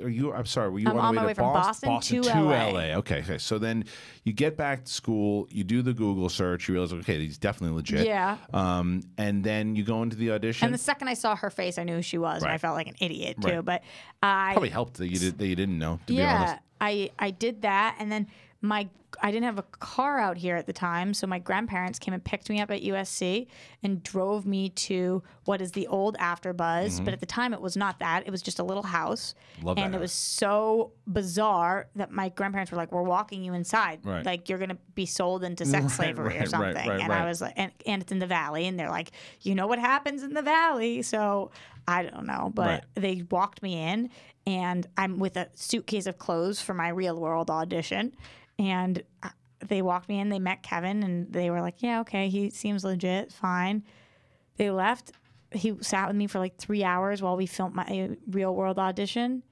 After I filmed it, I got called in, so I was like, oh, he must have done a good job.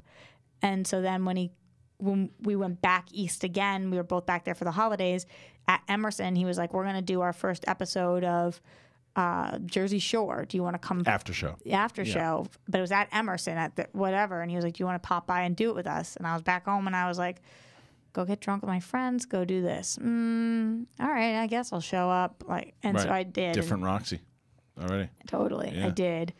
And then everything just like from there. Isn't that crazy though? How like you can just like, because there are a lot of people that don't do that shift.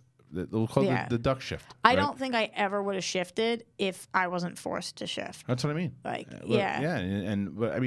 Well, it's tricky though, because it's also a different mental. There's some people that just doesn't matter. Even if you're forced to shift, some people just don't shift. You go one way or the other. Right. I have a tattoo on my shoulder that says "Better Not Bitter" because that was like our family mantra. And it's from a letter my mom wrote me in her handwriting. But my dad always used to say, just like, there's nothing worse than becoming bitter from the events that are happening in your life that you can't control. You have to let them make you better, and at some point that finally sunk in. Right, and it seemed to be that for sure, because you still got that feistiness. I think that's what makes you. I'm definitely feisty still, but and not to be a dick, but I'm a really good person. Yeah. Like, I look out for my friends and family like no other. I feel like a lot of it is making up for lost time, and whether I think she knows or not, it's all about doing it for my mom. Every single thing I do. I don't know if you feel that same way since your brother has passed, but like, you just want to make them proud. You want to be successful. You want to be a good person.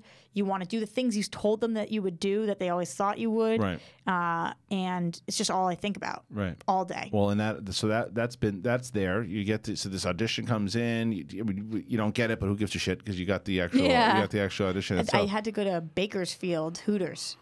Amazing. for my callback. Yeah, you don't need that show anyway. So you then, but it's what's really the big thing is you're getting involved with Kevin and AfterBuzz here. So and then when you're doing that, you do the after show here for Jersey Shore, and then but it's so much more than that because when you come back, when I met you, you were like one of the people that were running the place. It was Phil and Steven and then you. And so did you mean when I was done with college or I was still in school? I met you probably in 2014. So we're after college. Yeah. So I was doing after shows there all through college and still studying acting and film at SC. And then when I graduated, they brought me on as a producer, which gosh, I don't know what they were seeing in me as that at the time, but thank goodness that I figured it out. And so I just started learning everything. I learned Final Cut, and I learned how to, movies and framing and whatever it was. But are you clashing with anybody there? Are you actually able to? No, I clashed with everybody. I clashed with everybody because, for better or worse, I love them to pieces, but a lot of the staff at Afterbuzz is a bunch of nerds, and I'm nerdy in a different way, but like they're like tech people, and I was this like partying rock stars kid. They just did. I didn't get them. They didn't get me, and I loved them, but I was just like, they would talk about things, and I'd be like, what? That's human. I felt like I always had to be like, for dummies, please. Like, what the did you just say? So I clashed with everyone. I clashed with literally everyone there. But they're like family to you. And now after a decade, I was clashing with everybody. Well, and it's funny you say that because you talk about like what we always talked about with the Schmoes crew is that when we came in there, so for those people who don't know, basically what happened was that Maria and Kevin came on to the Schmoes show in 2013, and Kevin had told me, she's done so many of her shows, this is her favorite show that she's ever done. And I was like, that's so cool. It was a huge compliment. It was great. And then we were looking for a home after Toad Hop went away. And so Kevin and I started talking, and I was like, I don't want to put it on AfterBuzz. I want to keep it on Schmoes. And he's like, no, what you do is we'll put it on your channel, but we'll have it from the AfterBuzz studios. And that was our home, but it was very different. AfterBuzz wasn't doing that. The only thing AfterBuzz was doing was all their shows. And then here comes this one renegade show on Thursday nights for 2 hours or so of these people that are not part of the family, but are just like these kind of random that left their trash everywhere. That's bullshit. You left the studio an absolute mess. We never did that. We always cleaned up. Ken was the one who always made sure it was clean. And after we complained, Ken's the best. It's not true. It's not true. But we were like, I can't remember. It may have been Sarah Stretton who said that we were like the unkempt rock stars of because we're pulling in the series views. Yeah, huge numbers. And it was one of those things. And so when you hear of this show coming in, what's your first thought? I thought that you guys were, I didn't know who you were. And so I was skeptical because East Coast. So just like, what do they want? What are they doing? Right. And then you guys were loud and messy. I don't care what you say. True. And I got in that fight with Ken about the red light being on versus not being on because he came to tell me to be quiet, and I was like, well, put the red light on, which means that you're on air. And I don't know. I probably thought you guys were a bunch of dick bags, but like I didn't care. I didn't care because Kevin and Maria were so into the idea because you guys were doing really well, and she had loved her time on your show. Right. So I was like, all right, whatever. And then that day comes. I don't even know how it happened, but I remember Alicia was out for the day. And I don't know, and I remember where... And Tiff was gone or something. Tiffany had been kind of in and out, and I don't know how it came up, but Ken and I were talking... On the tree. You don't remember this part. What is it? Tell me. We met at the tree. I remember this. I remember where we met. We remember because we had that tree in like the West Hollywood. Park. Yes, and there was this whole thing. But that wasn't. You didn't win me over there because I was just like. I thought I did. No, you were being an asshole that day. Yeah. No, it wasn't. Figure. Maybe that's how I first met you, but maybe that's how I suggested you to Ken or Ken. I can't remember, but I said. But the bottom line is that Roxy came in and hosted, and you did exactly what I said previously. The research was there, and I was just like, whoa, this is a professional. She was 23, 24. Yeah. I'm like, but this is someone who's taking this seriously. She was like a Q&A episode or whatever it was, and you just fit like a glove. And you guys brought me in a few times after that. Yeah. It was so cool. And I remember that was a massive game changer for my career because you saw me. It was different. It was the first thing I had done that was not AfterBuzz. Right. And I had never thought I was doing Afterbuzz because Kevin put me on, and I was like, oh, he's probably doing it to me as a favor. But that was the first time that I was like, maybe I'm good at this. Like, maybe people like me. I'm not sure, but maybe I could go for this somehow. Well, you hung with a crew that had been together for a while. That's what people don't realize, how it's not easy to do. Like, there are people that have come onto, whether it's like Collider Live or whether it's Schmoes, the iteration of it. Even Brett talks about, like, he missed 1 month and coming back. It's hard. It's tough because especially if you're sitting in the seat. And I think that the Afterbuzz, the Afterthoughts guys call it the curse of the third chair, right? There are times that people have been sitting with when it was Mark and myself. They're in that chair.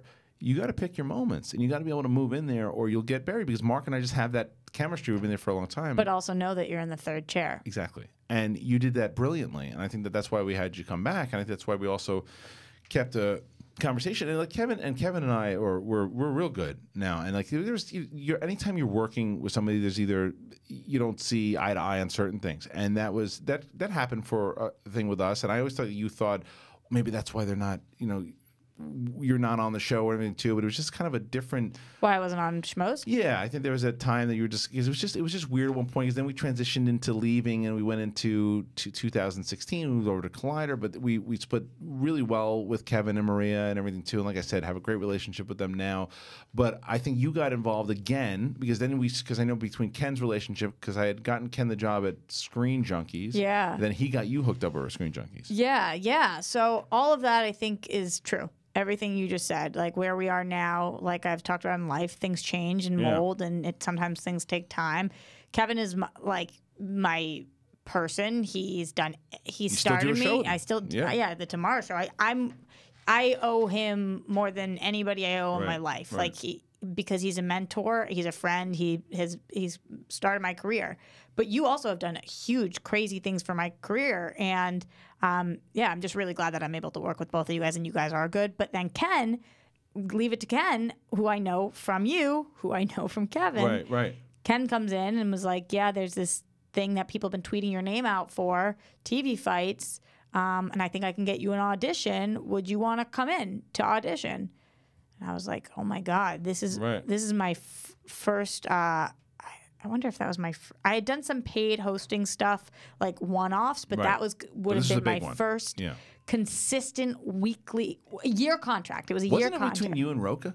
So it was down to, I believe it was between Kathy Kelly, Roka, and myself. Look at that, okay. By the way, she got the better end of that ass. deal. Just had her on, yeah. She's so good. Yeah. But yeah, Ken messaged me about it, and I was like, I can't let him down.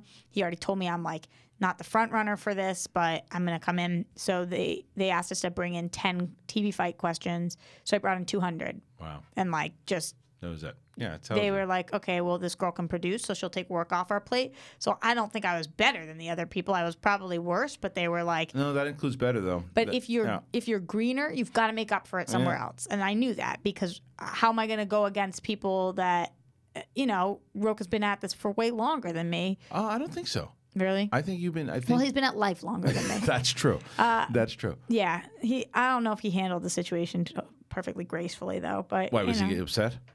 From what I've heard. He gets upset. From what I've heard, he was not particularly thrilled I booked it. He's a competitive guy, as we found out over the years, for sure. Yeah. But you got it. I did. I got it, and I honestly didn't know what to do with it. Yeah. I was like, wow. And I was nervous and awkward, and Ken coached me through it and did an amazing job being my producer and friend, which was really important because I needed to feel like I'm part of this whole new platform. Right, with the Screen Junkies Plus. Yeah. I walk in there, and I'm by far and away, Alicia Malone is there, and Jeremy Johns and Chris Stuckman, and I'm like...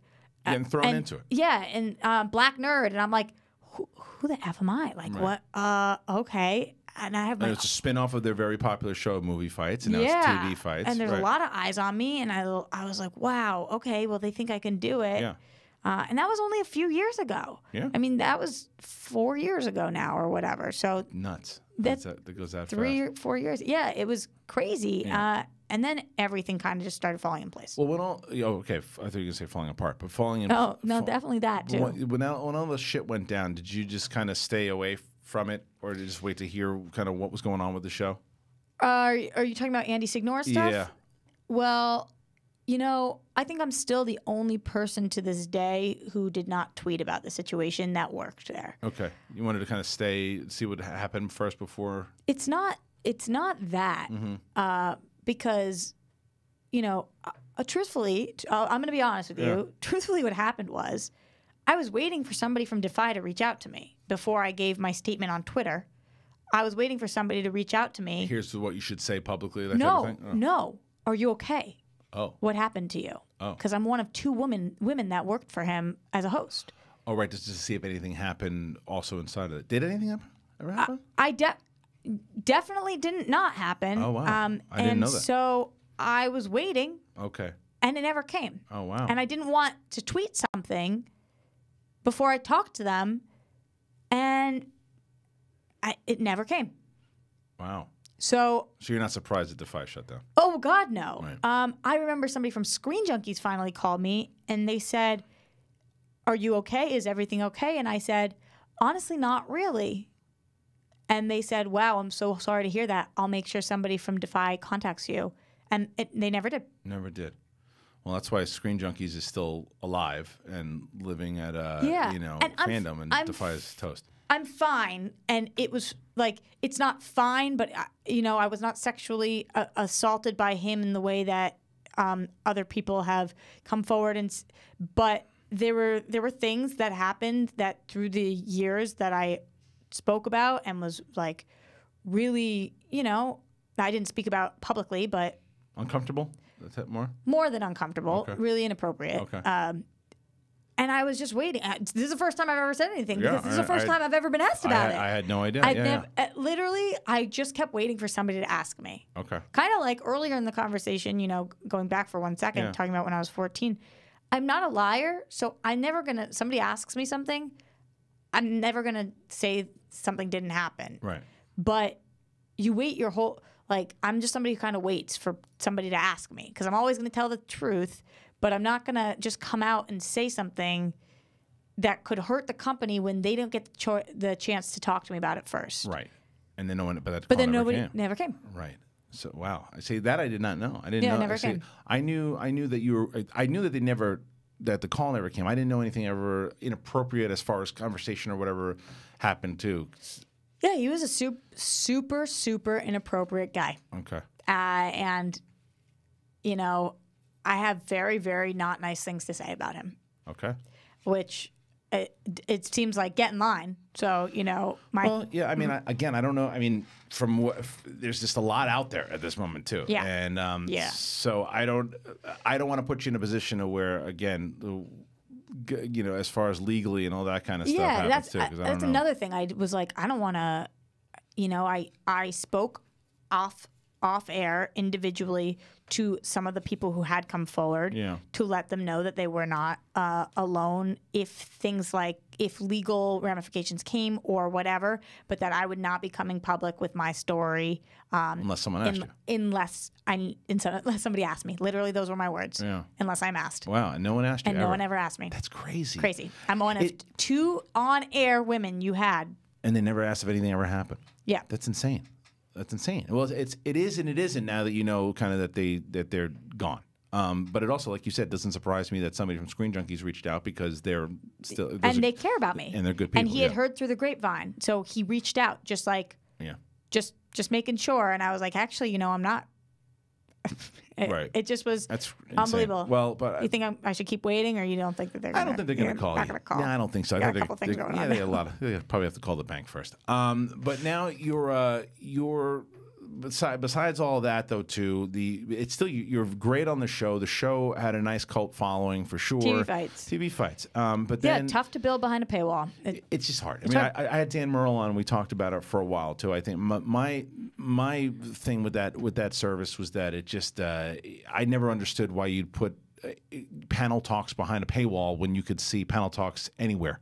I get it that Chris Stuckman and Johns and different things, but it's like I just never understood the model. I think when they started making original content, even though they did the Agents of Field stuff and everything too, even though they didn't necessarily go over well with fans, I think that to me, that's more conceptually you get it. Yes, that to me makes more of a sense of what you're trying to do. I just never understood why people would pay extra for panel shows when you already have them. It's also different when you're, if you've built up a following to then put it behind a paywall, but when there's no following for any of the shows, brand new shows, it was tough. Yes. It was tough. But the fans were amazing that were there because they're the diehards. They were diehards and they were loyal. And I remember a lot of people that would have conversations about it, and they were very active. And I did a few of those shows.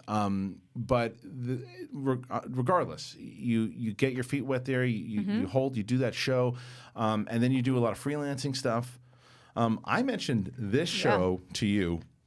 2 years ago, maybe. Yeah, the Collider Live, about a year and a half ago, whatever, too, because I knew that once the Schmo show was kind of, because I've told, and I've been on pretty upfront with this, and I told Ellis, and we've had this conversation, I was kind of falling out of love with the Schmo show for a while towards the end of it. I just didn't think it was vibing the same way, and I wasn't on it for a while, and Mark and I just kind of agreed that we just kind of start doing the Harloff and Ellis thing and let us kind of move on.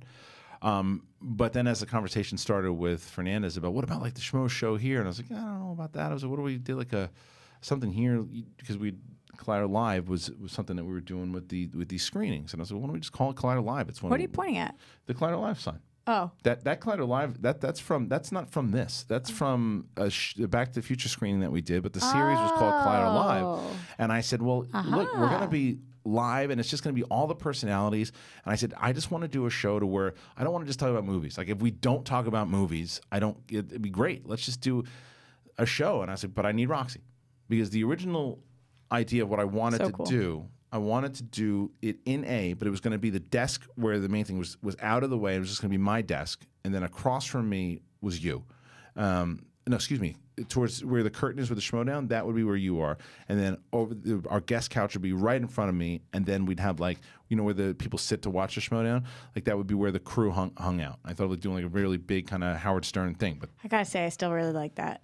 I like it too, but the production behind it was too much. Yeah. And I would have they thought about it. It was only going to be once a week, and I was like, well, we could do the podcast, because I said, can you do it in here? I said, we can do it in here, but it's got to be. I want to do it longer. I want to do it 2 hours a day. Still want Roxy to be co-host, and we have to just kind of build it. And I think eventually, if we can ever get to that place, luckily enough, we're doing 100,000 views an episode, then we'll probably 5 days a week. I don't want to do 5 days. Oh, what were you going to say? I was going to say that maybe we can do that big studio idea. I mean, I want to get out of here eventually, because I think the show deserves it. Why are we Monday, Tuesday, Wednesday? Why aren't we Monday, Wednesday, Friday? 2 reasons. One, because I feel like Monday, Tuesday, Wednesday are the best for like news, and I think people are on the top of their game on Monday, Tuesday, Wednesday. Thursday is also Jedi Council. I don't really want to come here and work in the morning on Fridays. And I also looked at the Howard Stern model, and he does Monday, Tuesday, Wednesday, and they do. And because the Afterthoughts is one of the main reasons I wanted to move Afterthoughts over to the Collider Live feed, because it's the after show for. Yeah, so it's like having 4 a week almost. And then we have 4 shows a week, so, but that's. You just made them so happy to hear that. Well, I'm glad that I like those guys. I really do. Me too. Especially one of them. Real nice. But and that's kind of an ongoing bit. But that's, do you, when I asked you to be part of Collider Live, any hesitation? Yeah. Yeah? For sure. Truthfully, that's why I'm asking you. A couple of reasons. You and I had an issue, not because of you or I, prior to with what was it? With TV Talk. What did we have? What was our issue? I don't remember. Tell me. You don't remember? No, tell me. I probably remember. I don't think I can tell you on air. You can't tell me on air? What was promised to me and promised to you. Oh, I see. Because TV Talk, I'm thinking TV fights. TV Talk. TV Talk. I understand. There was, yes, because we were gonna do an iteration of TV Talk where you were hosting for a lot of it, and then back in the day, and it didn't pan out business wise. Yeah, business wise, it did not pan out. Yes.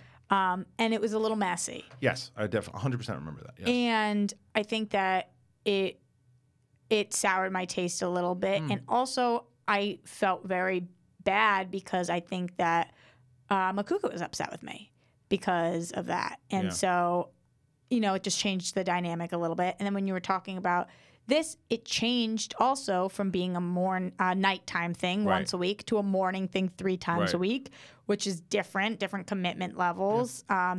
And, also when we talked about it, you guys were moving to Beverly Hills, which is where I lived, and then you guys were here. So it just changed. My hesitation came from logistics. Well, you know what I did? I gave you a taste. Yeah. Once you got a taste, you were locked. Yeah. Well, actually, I gave you a taste because I was like, you know what? I'm going to do these first few episodes. Well, but as tastes, I always knew I wanted you though, and I knew I wanted to be a part of it. It was none of my hesitation ever came from co-hosting a show with you. Right. It all came. You never worried about how the vibe was going to be? No, because no. Right. I guess no, just because no. No. Because anytime we've ever interacted. Right. So Snelling's wrong. We could hang out. Yes, definitely. Definitely. Right, and we do. And that's why if we're at a screening and I'm there and you're there at time, we'll sit next to each other, we'll hang because I like you. I want to spend time with you because you're my friend. Right. So no, I wasn't worried ever about that. But and actually one of my questions for you, which I'll save till later, has to do with it though. But you just work with a ton of your friends and that's very challenging. It is. It's very challenging. Yeah. And we'll get to that in a second too, because do got to wrap it up in a second. But I know the fans would be like, well, they didn't bring that up once. You mentioned it briefly. You said that your relationship life is DOA. We have mentioned it many times. My good friend, friend of the show, friend of the Schmodown, Ben Bateman. He's been my best friend for years. Very long time. Can we say what the official status of the relationship is? Yeah, I mean, because it's not a secret. Yeah. So Ben and I had been together for almost 3.5 years, and it's no secret to people that we, for the last 8 months, have been struggling. And this month, Ben decided that part of it was mutual, and part of it was not, that he needed to leave. Yeah. Because we live together. So, I mean, leave, our home. So we're not together. I don't know what the future holds. I'm very, very much in love with him. Yeah. I believe he's very, very much in love with me. So that's very challenging for us. And it's sad. Honestly, I feel nothing but sad about it. And I love him and have not a bad word to say about him. And that's why I bring this up, because the reason why this conversation started when we were at a screening together and we were talking about it, and we both brought up, you brought up the passing of your mom, I brought up the passing of my brother, and then we talked about how this situation felt like a loss, and it's a mourning, and because I'll be completely transparent with everybody here too. I had conversations about Roxy and Ben, and I don't. When they're ready, if they are ever ready to talk about the extent of their relationship, then that day will come. This isn't about to dive into that. It's to relate to loss, because that's really what we've been talking about in this particular episode. It's hard. I mean, and people will message me, and I've seen this on Twitter or on Collider Live or whatever, being like, he probably left you because you're a bitch, and it's like, I can't possibly explain to you guys how, or to you, Kristian, or whoever's listening, how emotionally devastated I am right now. Yeah. Getting up and I play no games. I don't have it left in me anymore. Right. So, some people would say, go on there and say, you're doing amazing. He's probably listening. So I don't want to. And he knows. And he knows. Yeah. I professionally had just about as great of a week that week, which we broke up 2 weeks ago, as I possibly could have, with my face being next to Sharon Osbourne's on Huffington Post, the Ron Perlman interview, everything. Right. Just, I was asked by Doug Benson to go on his show, which I've been trying to do for years. Just everything kept landing. And so professionally, I'm fine, and that's great. But when there's a hole in your heart, there's nothing out. You can't breathe. Yeah. And it's even harder because I believe he's my soulmate. Right. So it's just very hard. Again, like you said, equating it back to loss is that you have this love for so long, and then it's just gone. It's gone, and I'm dealing with the logistics. Yeah. We share things together: furniture, money, an apartment. Having to find a new home. Your best friend's gone. Even little things he's been texting me only you would appreciate this, blank, whatever. Right. Because, of course, we've been together forever. Right. But like you and I talked about earlier, going on our journeys, sometimes you're not okay. Right. And even when something is right, you personally are not okay. No, and you know how I can understand that, and this is one of those things too, is that for me, and I deal with everything, whether it's a fault, with sarcasm and jokes. Yeah. And I do it all the time. And you walked in, I think, like 2 days later after you, and I was trying to make you laugh. Yeah, you called me. You said you stepped out of the Matrix because you were wearing like this. You were wearing like I think it was this. It was similar to this, yeah. And I said, oh, it's Neo, and you're like, what? And I was like, yeah, the Matrix, and you're like, not today. Yeah. Or you're like, today's not today. And I just right away I was like, I knew. And then I was like following you around like a puppy dog because I wanted to make sure you were okay. Fine, and it doesn't matter. But that's what I'm saying though, is that you don't realize it because that's unless you're going through it. And when you're going through it's awful. Day, every day. You know, you have to get up, you have to do your job, you have to be a family member, you have to be a friend. Yep. But it's impossible to like be a full person. And yeah, I hope he only gets love from this. I hope nobody says anything mean. I'm sure people are going to do what they're going to do, but I mean, again, that's it. This is what happens in relationships. I hope. Yeah. I mean, will there be morons? Always, there's always morons. But I think that what I love about this story in general is the respect from both of you guys, the love that is clearly there, for one reason or not. That won't be discussed in the show right now. It's just. You're just not there. One reason or another. Yeah, right now it just can't be. No. And so that is what it is. I think that's something that should be celebrated in a certain aspect, to where it's just like those are two people who it's mature. It's like, you work in the same space. So I think it should be applauded more than anything else. I mean, not the demise of the relationship, obviously, but the fact of the way that you're both handling it, I think it should be applauded, to be completely honest with you. Yeah, thank you. I appreciate that.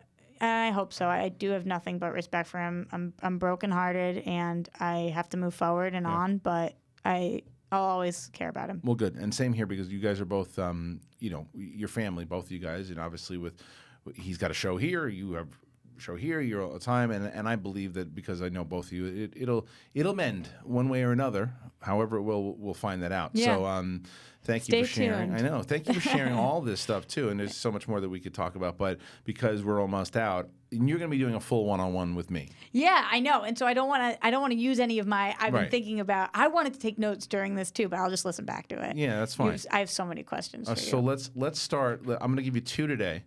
Okay. And then you're going to have a whole hour and 15, hour and 20 when you do a one-on-one with me.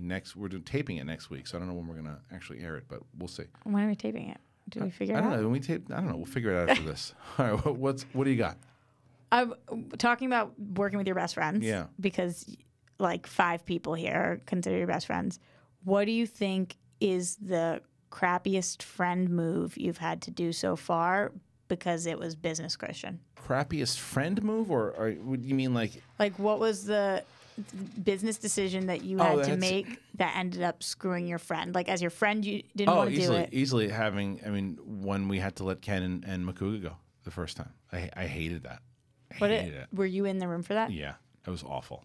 It was awful. And that's why I'm trying, right away, got Ken on Jedi Council and found a way to get Makuga back in on Collider Live. I want Grace back on the Schmodown, badly. But it had to be. I mean, Complex there was only so much Mark could handle financially. Fernandez could handle financially. So there was, at the time we didn't have Collider Live. We weren't doing TV talk. We really didn't have it. And the Awesome Tacular was where Ken and Makuga were really working. We didn't have the show anymore. It was gone. So there was nowhere where the meetings that we had as far as how to move, who to keep, how it works, what he can handle, as far as, because taking it on independently, not having backing anymore and going through all that and having to sit in that room, with Josh and Ken. It was after all. I mean, Ken and I have been through a lot together. Ken and I have been, running together since the stand-up days in 2004, 2003, around that time. And you pulled him over here from Screen Junkies. Yes. So he was at Schmo. He was working at his job in when he was working security, and I called him up because Andy at the time had told me that they were looking for a producer, and I said, Ken, and he's like, you think Ken would want to do it? I said, yeah, Ken. I was like, let me talk to Ken. I said, Ken, I think I got you a good gig if you want to get out of this thing, and he took the Screen Junkies thing, but it hurt me that I had to bring them over to. Yeah. Well, in general, because I didn't at the time. Remember, I was doing the show at AfterBuzz, so I didn't have a budget, and it wasn't working anywhere. I was freelancing stuff. I didn't have a home. And then as soon as I started kind of getting in, seeing more of a managerial role at Collider, I said, I got to find a way to get Ken. Like, I need Ken. And then once Awesometacular came in, I was like, we got to get Ken. And so, I poached him and I got him back.